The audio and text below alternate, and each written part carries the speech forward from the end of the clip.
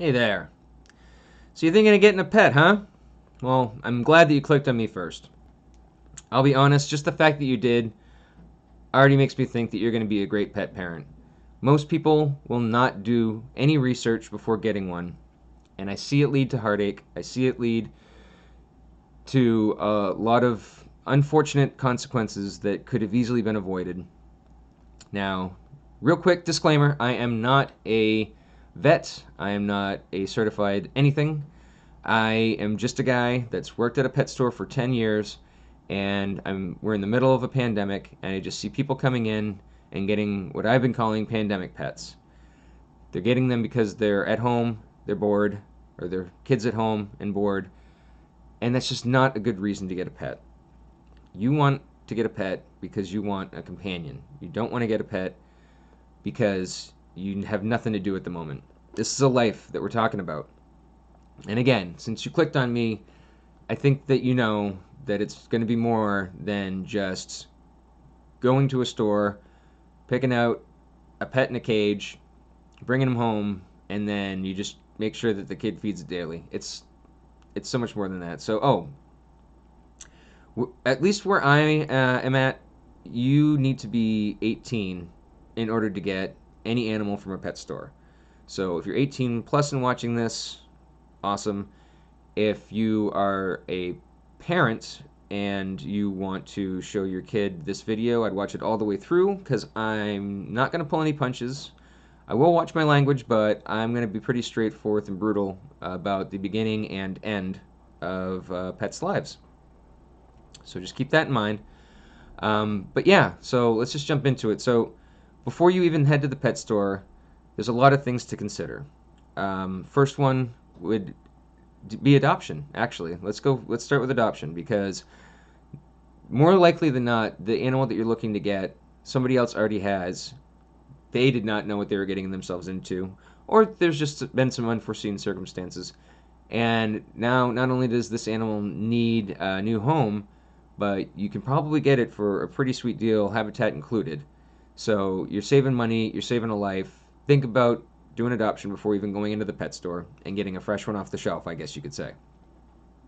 But yeah, um, what I plan to do with this channel is this is just going to be an introduction to pets in general, and then I'm planning on each week putting out a more specific one. So I will do one specifically for hamsters. I will do one specifically for guinea pigs, etc., etc. I'll try and start with the more common ones and go from there to the more exotic. But this is just an in general things you should think about before even going into the store.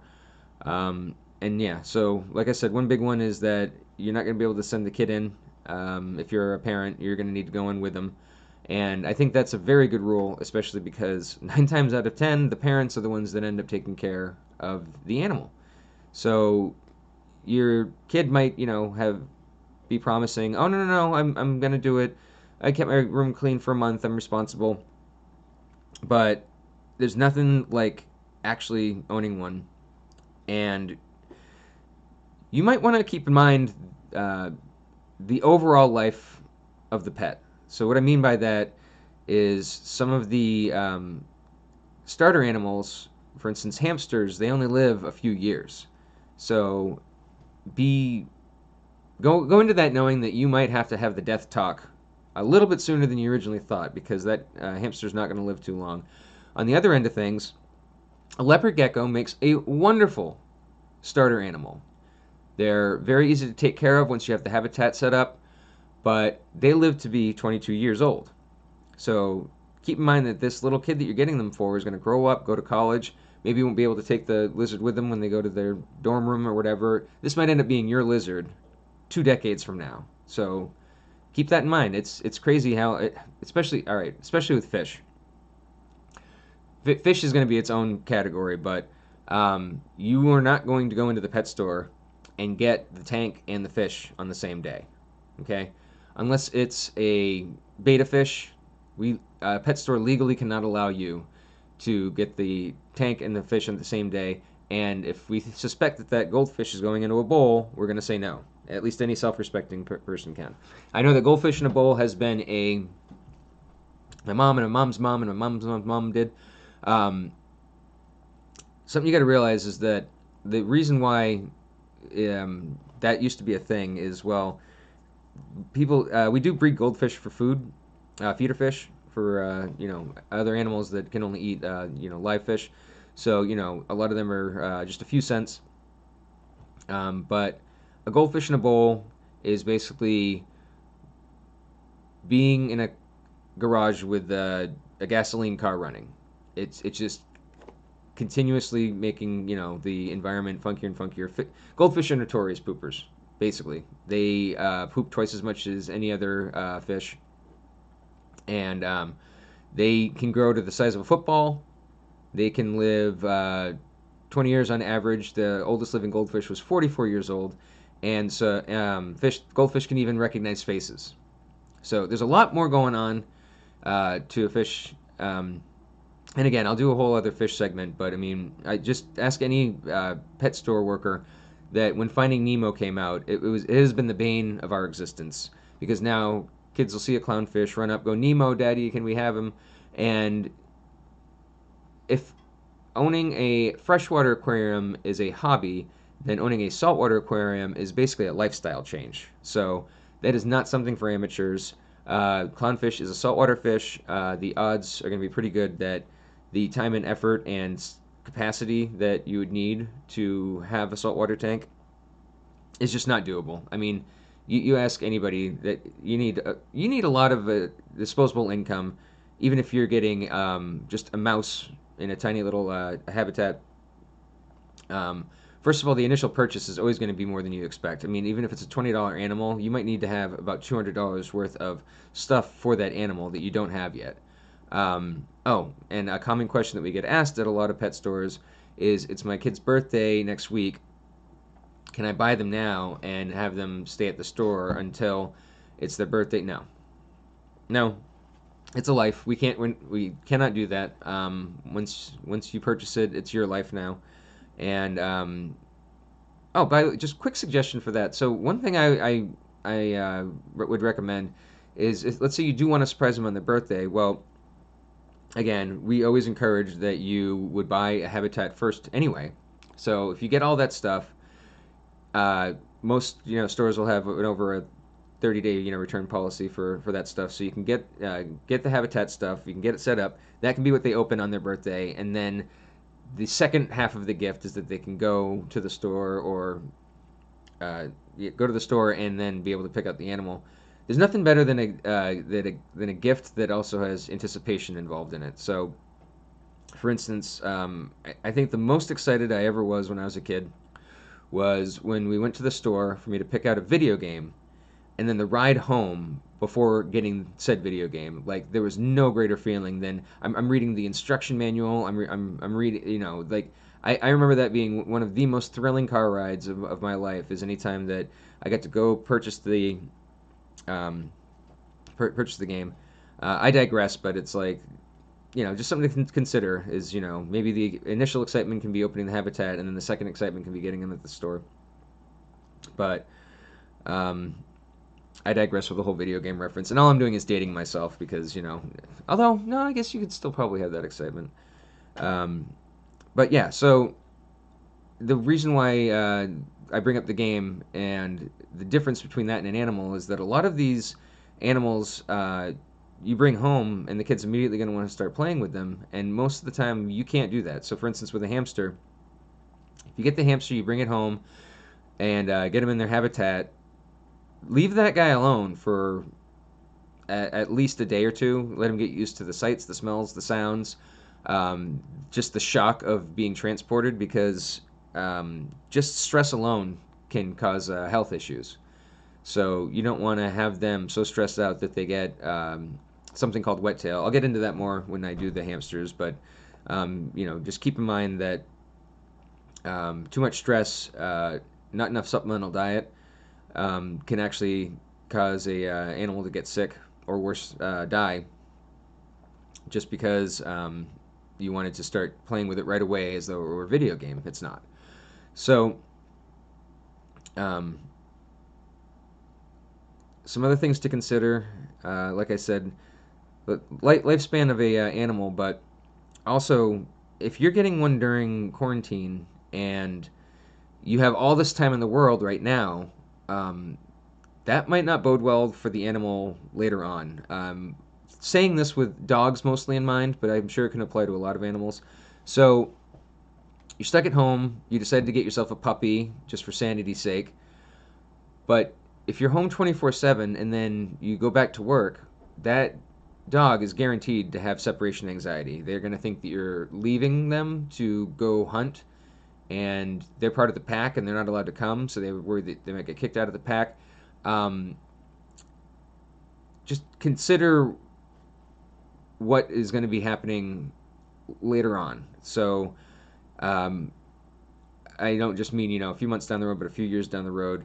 I've It's tragic, but I see so many people that have a dog up for adoption, and the reason they gave is because they're moving to a new place, and that new place doesn't allow dogs. Um, I strongly feel that if you're going to get a dog, that you are getting a lifetime buddy. The dog's lifetime, obviously, but still. Um, so when you move, first of all, did you not think that you were going to move? And second of all, did you really not? Were you really not able to find a place that doesn't allow dogs? I mean, a lot of places do allow them. So it's just something that it always bums me out because now the dog isn't a cute little puppy anymore. Now it's an adult dog, so it's going to be harder to adopt out. It is going to probably have some separation and trust issues that the new pet parent is going to have to be very patient and thinking of. So, I really hope that when you think about getting a pet, that the cute factor is not one of the reasons why you want to do it. Because any animal, especially when they're babies, is going to look cute, and then when they become an adult, they're going to have a unique set of needs and personality traits, and I feel it's important that you should be willing to accept those challenges and responsibilities. And I know some people might be thinking it's like, dude is going on and on about how it's a life. It's like, I have a mouse problem at home. I set up traps. Um, you would be surprised, if like if even if it's an animal that you would naturally consider a pest or icky and creepy crawly, once you've had to take it in and care for it, that same animal that you might have been setting up traps for, um, it's the same species, and yet this one, you gave a name, you saw it roll around on the wheel and on the ball. You might be genuinely shocked just how upset you can get when they finally pass on you. Um, it changes you a lot when you care for something like that. For instance, I was never a snake guy. I didn't have any real huge fear of them, but I was all set on ever owning one. And then I came into a situation where um, there was a 6 foot red tail boa that hadn't eaten in a year. And so I took him to the vet. The vet gave him about a 50-50 chance. I had to do these injections on the side. And at first, the thing was so lethargic that it didn't even mind getting a needle jabbed into its side. And it took a while to nurse this thing back to health. And I remember one time the ceramic heater on the tank broke, and I felt so bad because I knew all the pet stores were closed, and I wasn't gonna be able to get a new one until the next day. I didn't have a backup because the ceramic heater is supposed to last forever. I don't know how this one busted on me, but so I take the snake out of the habitat, and I set it on my lap while I'm watching TV. And it tries to get, in between the cushions a couple of times, but finally it's like, all right, well, his body heat's nice, so I'm just going to settle up on him. So somebody else gets home, comes in through the door, goes, hey, ah! And I go, what? Oh, yeah. Somehow I managed to forget while I was watching TV that I have a 6 foot snake sitting in my lap. So at that point I realized, holy crap, I guess I'm a snake guy now. And it's something that even a year before that I never would have assumed would be the case. Um, yeah, so some of that stuff can surprise you. Like don't immediately write off an animal because you again think it's either icky or especially in the case of snakes, like that it's slimy to feel or anything like that. It's not. There's a lot of animals that you might think that you'd prefer. So, for instance, you think that you would prefer, say a frog over a tarantula. Well, I can almost guarantee you that most of the tarantulas are going to be a million times nicer than half the frogs that we sell. Most of the frogs are a look, don't touch kind of pet. Quite a few in the reptile section. I'd argue even a few in the small animal section would be more of a look, don't touch kind of a pet. Um, at least in my experience, when it comes to hamsters, it seems like the smaller and cuter that they get, the more of a Napoleon complex they have. And, I think the smallest, cutest ones that you can do are a robo hamster. And I've had them actively seek out my fingers to bite when I'm just putting their food in the dish, and I'm a giant compared to you. Like, how dare you? That's a lot of nerve. But, yeah, like I said, if you do a lot of research, you might be surprised to find that the right companion animal for you is one that would have never even considered. You go in, uh, looking for a hamster and you walk away with a parakeet, or you come in looking for a guinea pig and you walk away with a leopard gecko. I'm just throwing out examples here. Um, Most of those four are probably going to be my first four videos because those are some of the more common animals. But yeah, aquatics especially. I Some stores will recommend setting up the tank about 2 days before you get any fish. I would go to argue even upwards of 2 weeks because you can put in a pinch of fish food and actually start a nitrogen cycle going so that when you put the fish in, basically when you get a fish, there's such a thing called new tank syndrome. It's the nitrogen cycle. And again, I'll get into it more with the fish video, but you can't put all the fish in immediately at once, especially depending on the size of the tank. You usually want to just start out with one or two starter fish, wait a whole 2 week cycle for the ammonia and nitrate levels to balance out before you get any more. Again, if you do just a little bit of research, or if you watch my aquatics video, I can get more into that.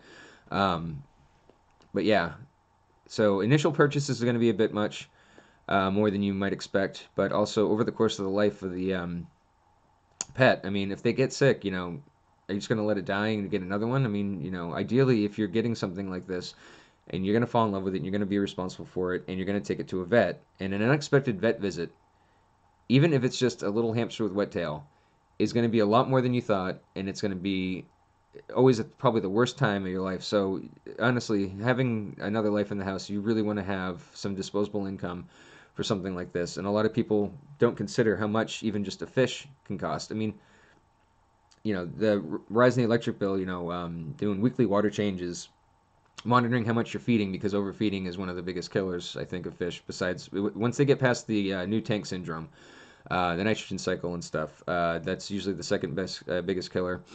Also, most of the fish that you can find in any pet stores are tropical, so they absolutely 100% need a heater, and you definitely want to get a decent one that.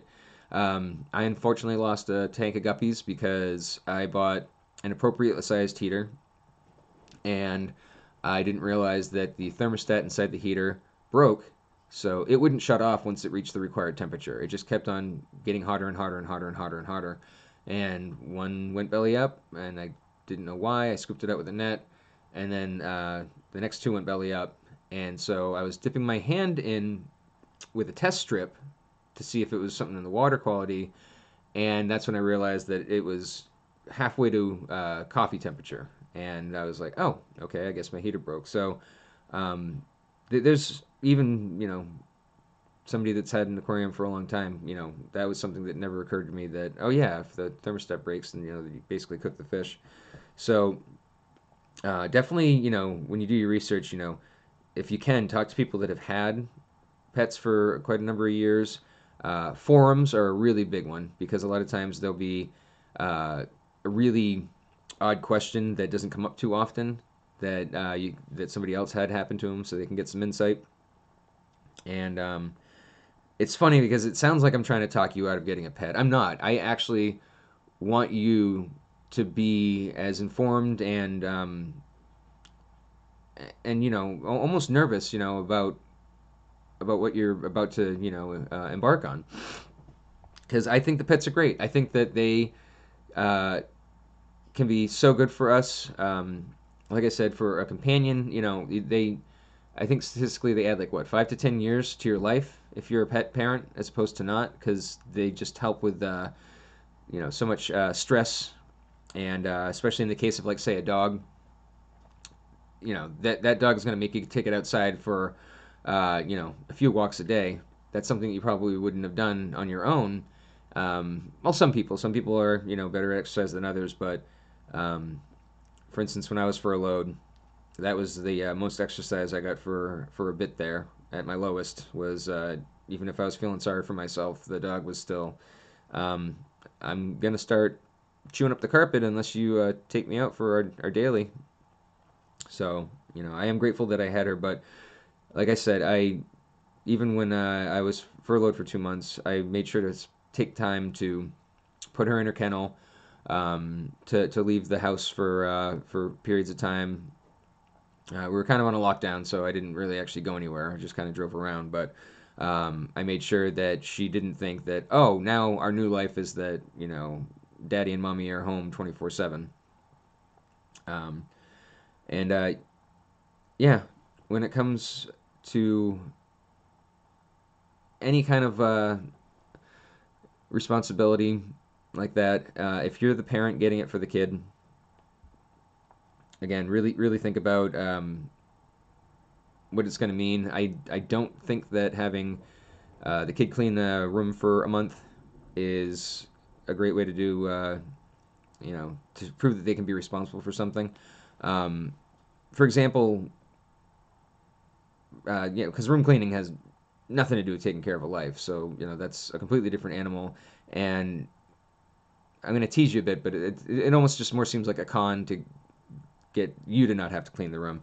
I mean, if you want to do something for the kid, for responsibility, I remember back in school, they'd either have like 5 pound bags of flour or an egg or even an animatronic baby that, the students would have to carry around in order to kind of understand the responsibility of being a parent. I'd recommend something along those lines even more than having the room clean. Maybe a you know practice cage cleaning, water changing. Depending on the type of animal you're looking to get. Um, but yeah, it's usually a lot more complicated than you initially would think on the surface.